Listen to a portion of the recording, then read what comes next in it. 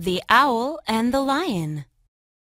Once upon a time, there lived a big, ferocious lion in the jungle.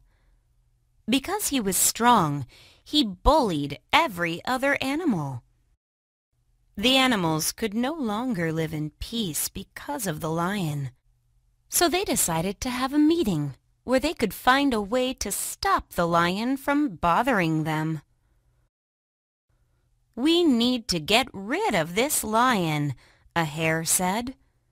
"I believe we need to find a champion among us to go and teach him a lesson."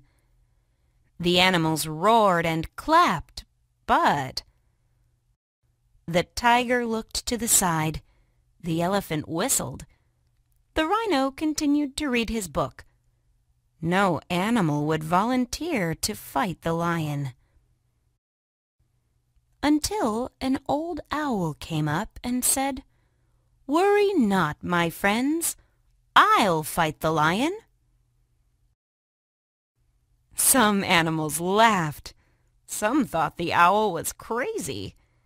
But since no one else volunteered, they accepted. The word spread that tomorrow morning the owl would meet the lion at his den for a fight. When the lion heard about the news, he rolled up laughing and laughing.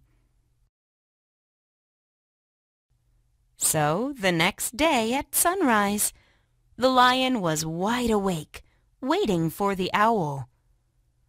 All the animals were also there, but the owl didn't show up. The minutes passed, the hours passed, and still no sign of the owl. The sun was starting to set, and all the animals were starting to go home, when finally the owl showed up. "Why are you so late?" screamed the lion. "I'm sorry, Mr. Lion," the owl said, "but on my way here I found a huge lion and was so afraid of him I had to wait until he went to sleep to come here. Oh, I am glad I have to fight you and not him." The lion could not believe what he was hearing. "A stronger lion than me?" he asked. "Take me to that lion immediately," he demanded. So the owl took him to a nearby deep well. "Last time I saw him, he went inside," said the owl. The lion sneaked inside the well and roared as loud as he could. Of course, his own reflection roared as well, and magnified by the echo, the roar came 5 times louder. The stupid lion was so scared that he ran away as fast as he could, never to be seen again. Once again, the owl proved that being smart is what makes us stronger. The end.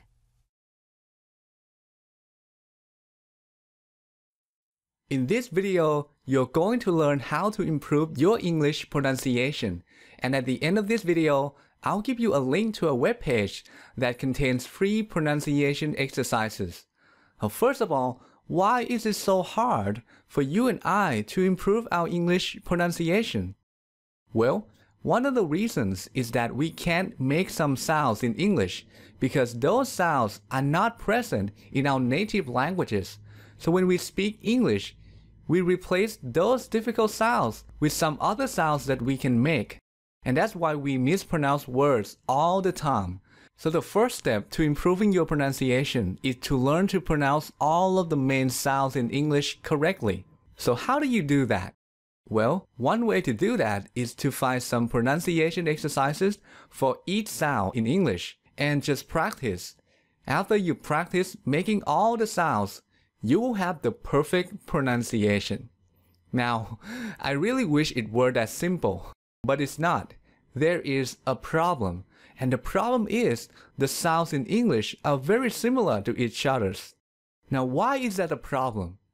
Well, unlike babies, adults don't have the ability to easily distinguish between all the different sounds in a foreign language. So when you hear two different sounds in English, if those sounds are similar, your brain might perceive those sounds as the same. And that's why learning to make each sound separately may not work. In the past, I couldn't hear the difference between these sounds. So to me, the words cheap and sheep sounded the same. If I did an exercise teaching how to pronounce these words, I would mispronounce all of them. And I would believe that I was pronouncing those words correctly, even though that wasn't true. And that's the biggest challenge when it comes to improving your pronunciation. If you can't hear the difference between two sounds, how can you learn to produce each sound correctly? So what should you do? Fortunately, there's a method for overcoming this problem, and this method is based on a number of research studies. These studies suggest that if you have trouble differentiating between two sounds or two words, the best way to train your brain to recognize the difference is to listen to the words at the same time. I mean, not exactly at the same time, but you listen to one word immediately after the other. If you hear those words at the same time, you are more likely to notice the difference. And after you've noticed the difference, you can then practice pronouncing those words.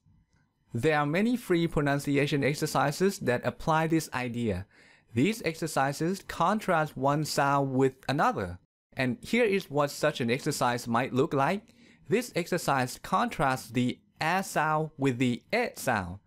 This kind of exercise has three key benefits. Firstly, it makes you aware that the words in each pair are pronounced differently. Secondly, in an exercise like this, the presenter tends to exaggerate when pronouncing words, making it even easier to hear the differences. And lastly, since similar words are presented together for comparison, it reduces the tendency for a non-native speaker to pronounce two different words the same way. Now you might be wondering, does this really work? And the answer is yes. I used this method myself to improve my pronunciation. Before I began applying this method, I mispronounced a lot of words, and here are some examples. Look at these word pairs. The words in each pair are pronounced differently, but I used to pronounce them the same way. So sometimes I would say something confusing. But thanks to this method, I was able to fix most of the mistakes, and now my pronunciation is much better. Alright, now it's time for you to improve your pronunciation. I've created a resource page that includes exercises for all the confusing sounds in English. Just click here to go to that page. And if you want more useful content like this, subscribe to this channel and click the like button.